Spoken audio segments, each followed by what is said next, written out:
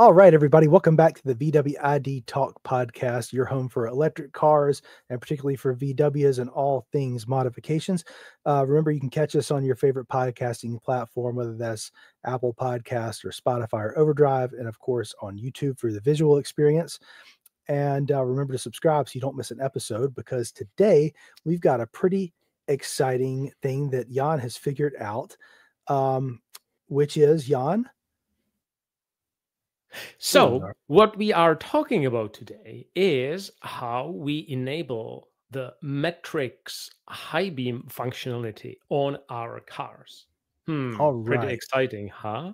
Yes, a lot of people are going to be happy to see this, and we are going to share this information with the world. So yeah, we're going to talk first about how Matrix headlights work, and then we will tell you specifically how to enable it and what coding is involved, and then how to use it. So Jan figured this out by comparing the coding on a car with Matrix headlights enabled to our US spec ID.4s, which do not have it enabled. So first of all, how it works is you can see there are two different styles of headlights.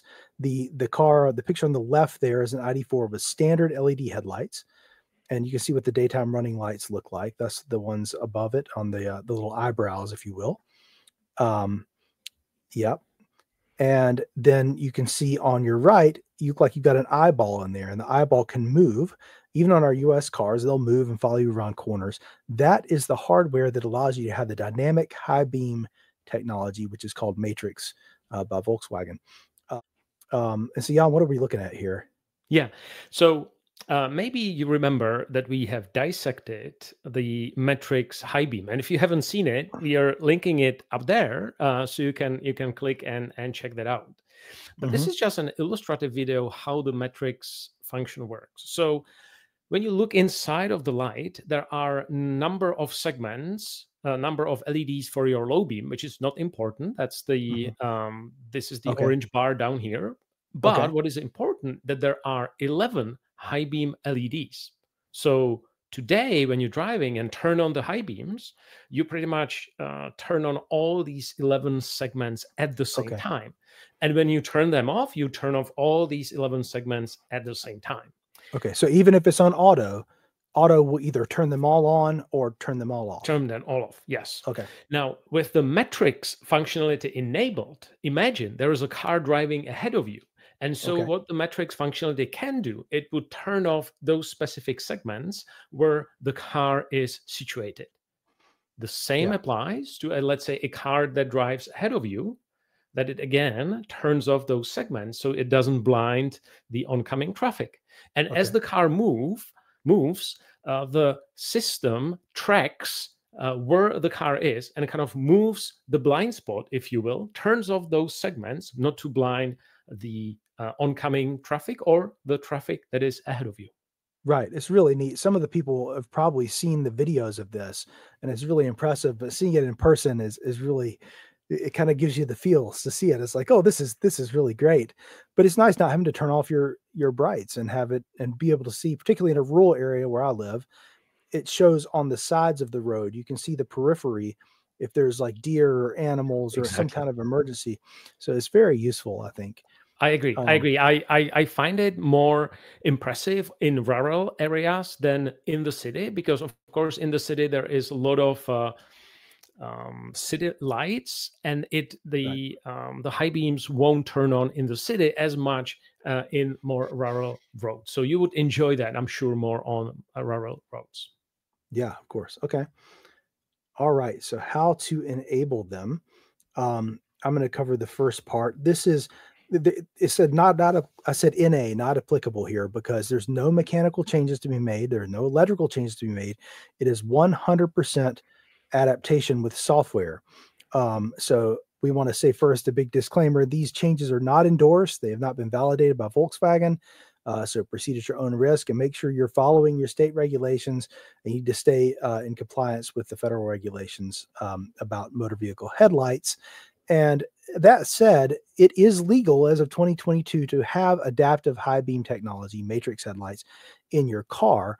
Thus far, Volkswagen has not certified their solution complies yet. That doesn't mean it doesn't. It doesn't mean it does. It means it's not certified and we just don't know. We don't have any idea if those changes would be accepted as they are in the US or not. So we are enabling them in this video as they are enabled in Europe.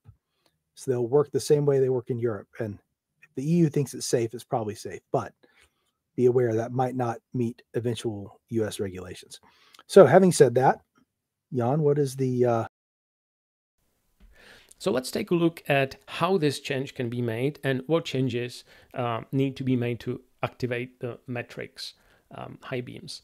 Now, it depends on what version of your car is running. So if you have the version 3, and the best way to tell is that when you look at your infotainment, if you have these monochromatic style tiles and you don't have backlit sliders for volume or temperature, then you're running software version 3. If you have a nice colorful icons on your screen and your sliders for volume and temperature are backlit, then you're running version 4 and higher, so 4 and 5. And to clarify just a little bit, the model year 2021, 2022, 2023, and first editions are all software 3. And model years 2024, the standard and S trims also use the older hardware and software. Those are software 3. But the Pro and Pro S trims of 2024 ID.4s are going to be the ones that use the newer software. But of course, you can just do what Jan said and look, and if you have beautiful, colorful icons, then you've got software 4. Volkswagen has strengthened some cybersecurity protection on the later software, so it's harder to obtain the online token to unlock these modules and make changes. So let's take a look at what are the options. So the option that we have tested that has been working is we have used VCDS. That's how we coded Wes's car. And in order to unlock the 2 modules that we'll talking about next slide, we also had to use a third-party SFD token service that allows you to unlock the modules specifically for your car. And you can kind of facilitate the physical unlock with the VCDS. Once you provide VCDS the unlock token, then it's relatively easier. And we'll link down below details about how to do it. So VCDS, also known as VACOM from Rostec, that's one option. Another popular DIY tool is OBD11.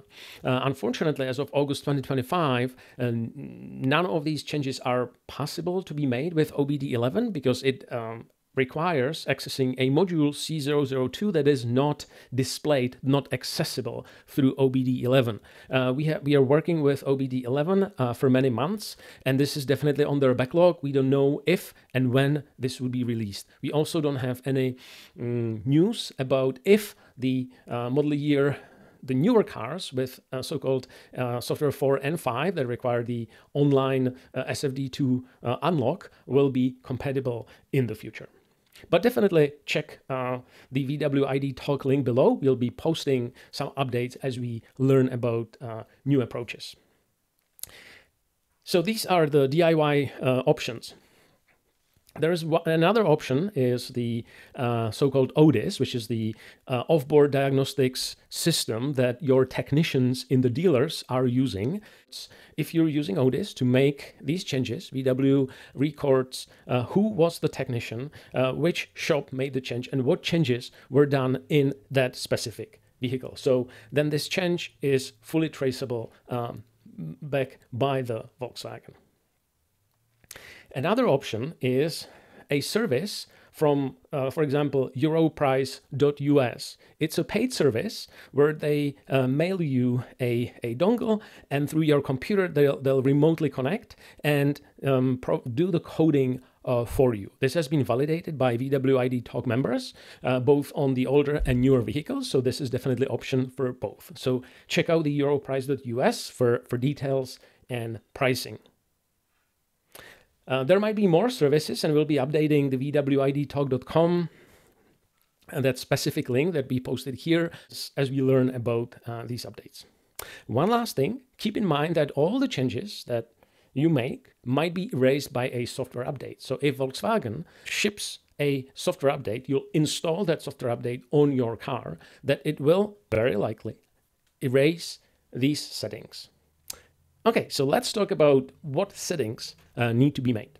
So you're seeing that there are kind of two modules, and the first module has two adaptations, and I'll explain these, and then the last module has one adaptation. So even despite these two different modules are physically one hardware in your car, when you connect the diagnostic software, they show as two separate modules, two separate addresses, and you have to unlock each individually. If you unlock the address 19, it doesn't unlock the address C002.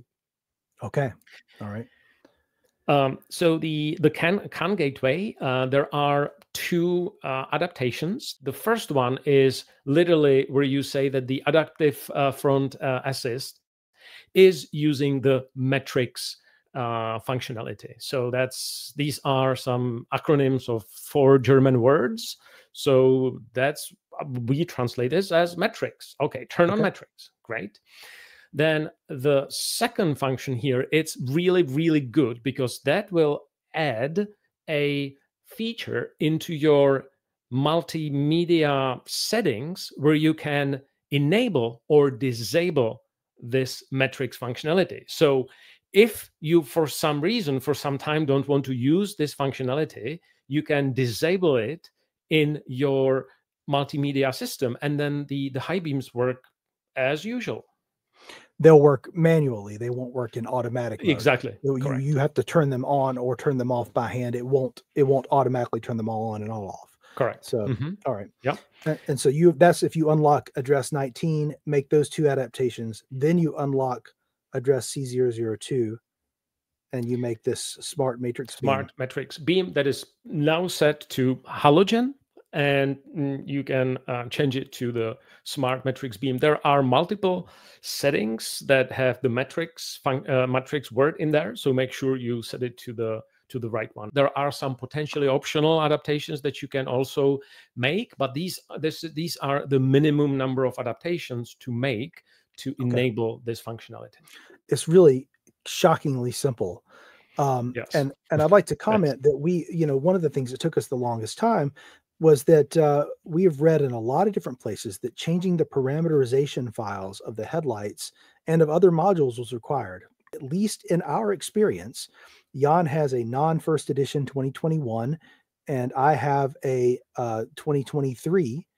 Made in Chattanooga, made in here in the US. Right. So Jan's was made in Germany and mine was made in the US. And these 3 adaptations alone enabled full matrix functionality for both of us without doing any parameterization. And how did we figure out exactly which adaptations these are? Well, very simple. We have reviewed an ID.3 in Europe. So I was in Europe and we rented ID.3. And these adaptations come from that very ID.3. So I've just compared adaptations of the ID.3 and my ID.4. I identified the differences, and voila, here it is. As I mentioned, there are some different optional adaptations that we'll discuss on the forum, because the lights have more modes, more features beyond just the metrics headlights. But again, this is the minimal adaptation. And you want to keep it basic and just show this is what turns up. Yeah, exactly. Okay. Exactly. All right. So how to use. Right. So when you enable that second feature in module 19 that Jan showed us, it adds this dynamic light assist button. So if you go to your vehicle settings and go at our headlights, now we have an option for dynamic light assist. You turn that on, and then when you're driving, you just push your left stalk forward, which puts the high beams into auto mode. You see the icon there that shows that we're in automatic mode. And now, instead of turning all the LEDs off, it will just turn off the high beam LEDs that would be shining onto the car in front of you or to an oncoming car. And it's really neat to watch. You can see the U carved out for the car, and then when you pass them, it comes back on. But it's literally one button. It's It's literally one button. That's really great. And that second setting is what turns that button on there, right? Yeah. I only want to say that when you push the high beam stalk away from you, then this white indicator shows up. But so what it means, it doesn't mean that the high beam will turn on. It means that the auto function is enabled, so that if you do this in dark in a rural road, then your high beams most likely will come up. But if you do this in the city, typically nothing happens. And then when the car detects that there is no traffic that would be compromised by too much light around you, then it automatically turns on. And I love the animation, Wes. Do you love the animation? How it when you turn it on, how opens the as a beam curtain. comes on. It's yeah. Those little things make you feel special. I know exactly. So I would enable it only for that, actually. Well, it makes you feel special because you figured it out, right? I mean, that's why. So really great stuff, Jan. Man, thank you so much for doing all the hard work. I mean, getting software scans and comparing them is tedious and tough work. So kudos to you for getting that done. I mean, this is going to help a lot of people out. I hope so. I hope everybody enjoys it. So we talked about how it works, how to enable, how to use it. And if you want to read more nerdy information about metrics and some other city function or highway function, then the self-study program 739 from VW that talks about buzz describes all of this to very detail. So check that out if you're interested. Okay. 731. Yeah. Okay. And then 718 for the ID.4. So you can read a lot about it and see all about how it works. But we'll pin a link to the forum discussion on VWIDTalk here, where we'll have more details and other options you can enable. And we'll update things as we were able to test on a Buzz and on SFD2. So the software 4 and 5 version ID4s as well. We'll keep updated on this so you guys can see more about it.